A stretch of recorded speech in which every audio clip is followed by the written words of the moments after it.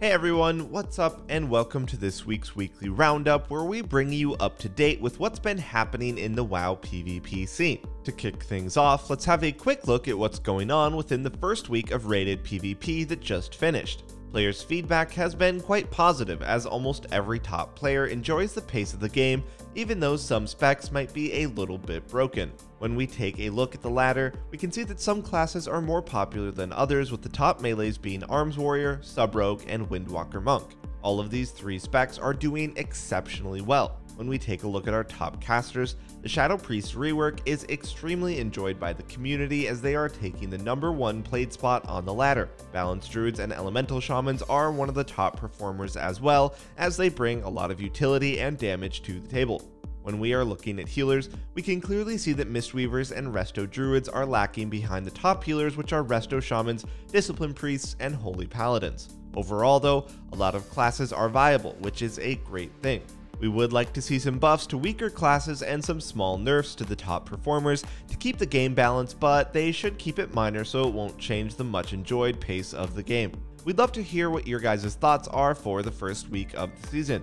Have you been enjoying this super fast-paced meta, or do you think things should be toned down a bit? Let us know in the comments below. Next up, in addition to a ladder check, we've got some spicy new PvP hotfixes. There have been a handful of changes to classes and also a change to the Kyrian Covenant ability, which will slow down the game quite a bit, but let's get going. First up, Subtlety Rogue have seen a heavy hit to their ability to one-shot players. Their Kyrian Covenant ability, Echoing Reprimand, has seen a heavy 50% nerf. And on top of that, their conduit, Reverberation, which enhances Echoing Reprimand, has also been nerfed by 20%, making their one-shot goes a lot less deadly. As this wasn't harsh enough, Blizzard also decided to tune down some actual rogue abilities, leaving many rogue players frustrated. In addition, their Night Stalker talent has been hit with a 4% nerf, and also Shadow Blades, their most offensive ability, has been nerfed by 10%. In our opinion, this won't make Subtlety Rogue bad, as many rogue players are fearing, and many top rogue players like whaazz already said that Subtlety will be one of the top performing specs still. They still bring a lot of damage and, more importantly, their CC.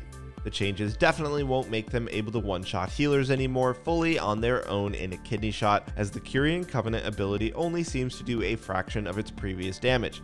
We will have to wait and see if rogues will change their covenants, or even if assassination will be once again a better choice for many rogues to make. Either way, as a rogue player, you definitely want to keep an eye on all these changes. Next in line, we have nerfs to Unholy DKs, Boomkins, and Hunters. Unholy DK has seen a nerf to their mastery, reducing its effectiveness by 20% due to them being super overpowered in PvE. This will make quite a difference, as Unholy DKs were trying to stack a lot of mastery.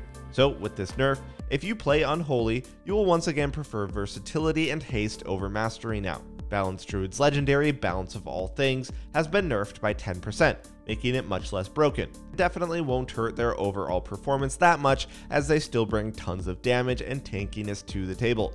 Hunters aimed and arcane shot has been reduced by 5%, which is not much, but will definitely hurt them and could force hunter players once again into playing survival. Last up, there's a class-wide nerf for combat meditation, which you can gain by playing the Kyrian Covenant and choosing Pelagos as your soulbind. Its mastery has been decreased by 50% in PvP, which is huge, as this trait was completely over the top, giving players insane damage spikes. Overall, rogues are the biggest loser of this round of class hotfixes, but Blizzard has already stated that they will take a look at things that might kill people way too fast. So, warriors and windwalkers, I wouldn't make myself too comfortable right now. All of these changes will definitely slow down the pace of the game, but regardless, these are generally good changes, as rogues were completely broken and they had to be nerfed. We aren't done with the hotfixes just yet though. There has been a change to 2v2 rated arenas. Dampening will no longer start at 20%, but it will start straight away. In 3v3, dampening will kick in after 5 minutes. This will definitely make 2v2 games last a lot longer and is not appreciated by the community at whole. The change was made because double DPS comps were dominating the 2v2 ladder, but this change will definitely add a lot of strength to healer DPS comps. Next up, Blizzard has finally announced their plans for the next Arena World Championship. It will start in January with its first match on the 4th already. That's sooner than we've all expected. The format of the next Shadowlands Arena Championship will be quite similar to the one that we know from BFA. Season 1 will consist of 4 cups for each region, where the top 8 teams can qualify themselves for the circuit, which is a round-robin tournament where then the best 4 teams will proceed to either the EU Finals or NA Finals. After the champions of Season 1 have been crowned, right after there will be a Season 2, but without the qualifier cups, meaning that the last top 6 teams from Season 1 will advance to the season circuit for each region once again. But there will also be a place for 2 newcomer teams that can prove themselves in a one-time cup before the Season 2 circuits begin. This is really interesting, as it gives room to smaller teams having a chance to draw the spotlight on them, as the competition in the smaller qualifier cup will be quite low as the top teams already have their spot in the circuit. After the circuit has been played out, the top 4 teams will then proceed to the big grand finals for their region. So we once again won't have a showdown between EU and NA, as it will be separated due to COVID-19. So overall, this is looking like a pretty exciting year that we're going to have. So gather your teammates to train and play with them in upcoming tournaments. Anyone can participate and it's a lot of fun. Next up, we have some informative news on item acquisition. Players in a 20-man raid group were getting an average of 5 items per boss, when an average of 3 items was intended by Blizzard. So the drop chance of items has been significantly reduced.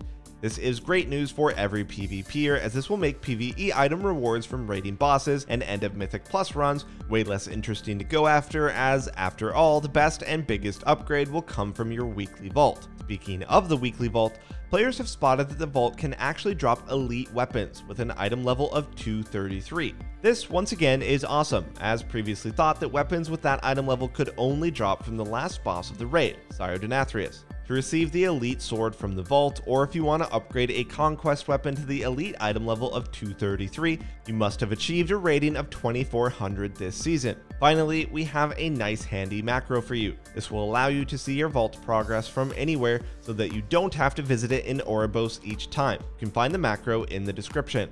Anyway, that's all for this week's PvP Roundup. Stay tuned for next week, but for now, be sure to like the video, hit that subscribe button, and let us know how you are enjoying Shadowlands Arenas so far. Thanks for watching, and we'll see you next time.